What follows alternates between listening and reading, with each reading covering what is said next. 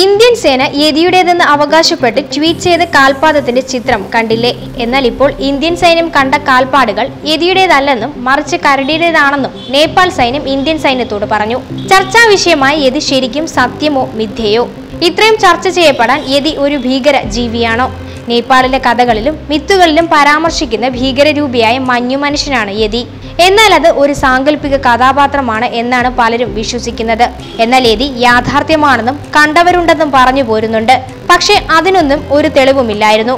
1925 ഹിമാലയത്തിൽ അസാധാരണ വലിപ്പമുള്ള മനുഷ്യരൂപത്തെ കണ്ടതായി ബ്രിട്ടീഷ് ജിയോഗ്രഫിക്കൽ സൊസൈറ്റിയിലെ അംഗങ്ങൾ അവകാശപ്പെട്ടത്. പിന്നീട് ഇതുവരെ പലതവണ പല ഹിമാലയൻ യാത്രക്കാരും ഈ രൂപത്തെ കണ്ടതായി റിപ്പോർട്ട് ചെയ്തു. പാതി മനുഷ്യനും പാതി മൃഗവുമായി അറിയപ്പെട്ട ഈ ജീവിക്ക് യതി എന്ന പേരും നൽകി. പലരും യതിയുടെ കാൽപ്പാടുകൾ കണ്ടു, മുടി കണ്ടു എന്നൊക്കെ പറഞ്ഞ് രംഗത്തെത്തി. എന്നാൽ വിശ്വസനീയമായ ഫോട്ടോകൾ ഒന്നും ഉണ്ടായിരുന്നില്ല. ഹിമാലയത്തിന്റെ മുകളിൽ 12,000 അടി ഉയരത്തിൽ ജീവിക്കുന്ന നേപ്പാളി ഷെർപ്പകളുടെ ഐതിഹ്യങ്ങളിലാണ് യതിയുടെ ഉത്ഭവം. ശിവധകൾ എഴുതിയ folk tales of sherpa and യതി എന്ന പുസ്തകത്തിൽ യതിയുമായി ബന്ധപ്പെട്ട 12 കഥകളുണ്ട്. അതിലൊക്കെയും ഏറെ അക്രമാസക്തമായ ഒരു സത്വത്തിന്റെ ഇമേജാണ് യതിക്ക് നൽകിയിട്ടുള്ളത്. മറ്റ് നാടോടി കഥകളെ പോലെ യതി കഥകളുടെയും ലക്ഷ്യം ഒന്നു മാത്രം: മഞ്ഞുമലകളിലെ അപകടങ്ങളിൽ നിന്നും കുഞ്ഞുങ്ങളെ പേടിപ്പിച്ച് സുരക്ഷിതരാക്കി നിർത്തുക.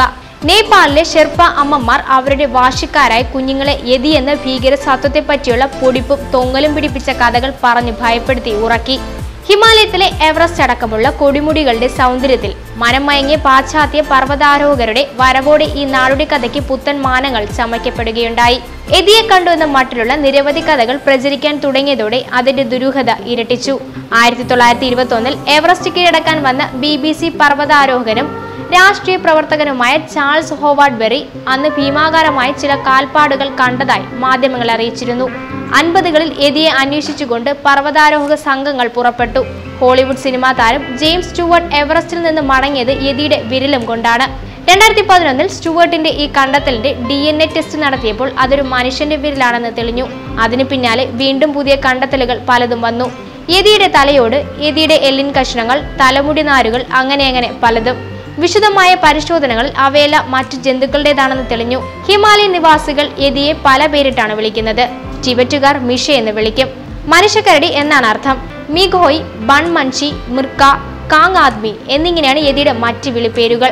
കാര്യമായ തെളിവുകളൊന്നും ഇല്ലാതിരുന്നിട്ടും ഇന്നും യതി ഉണ്ടെന്ന് വിശ്വസിക്കുന്ന നിരവധി പേരുണ്ട് ഈ ലോകത്ത്.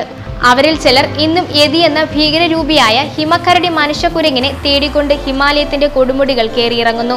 നാടോടി കഥകളും മിത്തുകളും ഇഷ്ടപ്പെടുന്നിടത്തോളം കാലം യതി എന്ന സങ്കല്പവും ഈ ലോകത്ത് തുടരുക തന്നെ ചെയ്യും.